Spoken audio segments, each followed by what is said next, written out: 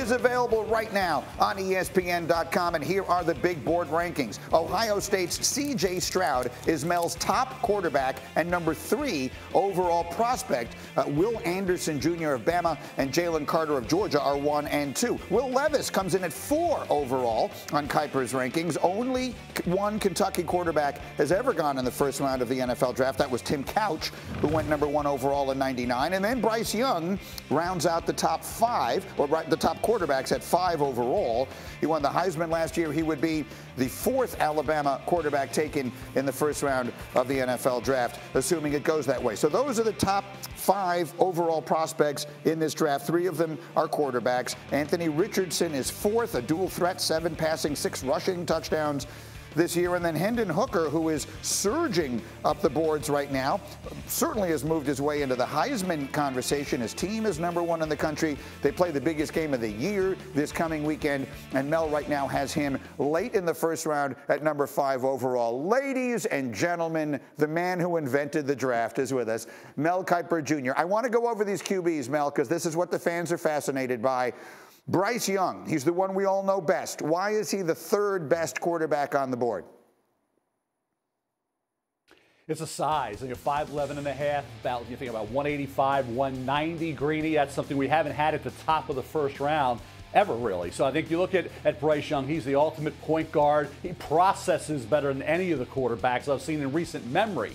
So there's a lot to love about Bryce Young. You just wish he was a little bigger. He doesn't have the frame of a Russell Wilson or a Kyler Murray. So he's not going to be able to put on a lot of weight. Can he hold up at 5'11 and a half, say 185, 190 in NFL? That's going to be the question moving forward at the pro level. Yeah, and Stroud obviously is special, and we see him every weekend at Ohio State. And I'm fascinated, and I'm sure a lot of people are, by Hendon Hooker again. Has he played his way into the first round, and how much is at stake for him personally in this monster matchup against Georgia this weekend? Individual games really don't mean a lot. Now, I know it's going to be a huge game, and everybody's going to look at Hendon Hooker and say this will define him as a pro prospect. Normally, that doesn't. If you go too high on a guy or too low based on this one big game, it usually leads you in bad directions. So I go back to Culpepper when he played Auburn, or Josh Allen when he played Iowa, or Roethlisberger playing Iowa, Manning against Florida, Troy Aikman against Rodney Peete. All those things don't matter. At the end of the day, it's about, do you have the talent necessary? Hooker doesn't have elite arm strength, but he's incredibly accurate. He doesn't make mistakes. He does not throw interception. Game manager, more than that. This guy is a great decision maker. What he's done at Tennessee with Josh Heupel has been unbelievable. He's got great receivers. He's got a great line. They can run the ball, so there's great talent around him. But Hendon Hooker has moved, I think, into the late first round discussion, at worst the second rounder. All right, and you know, I'm going to go off script here because I just want to ask you this question, because this game means everything. Who do you like this weekend? Who do you think wins? Tennessee at Georgia, with the entire world at stake?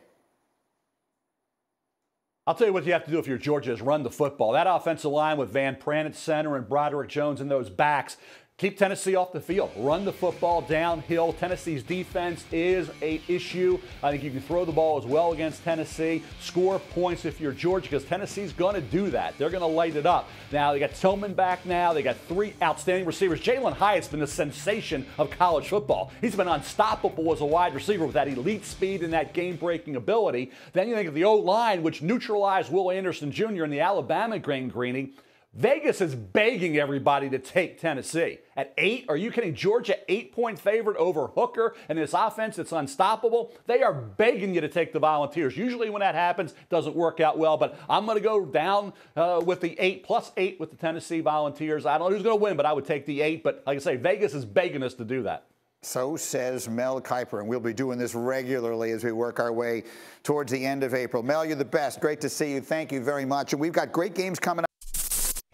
Thank you for watching ESPN on YouTube. For live streaming sports and premium content, subscribe to ESPN+.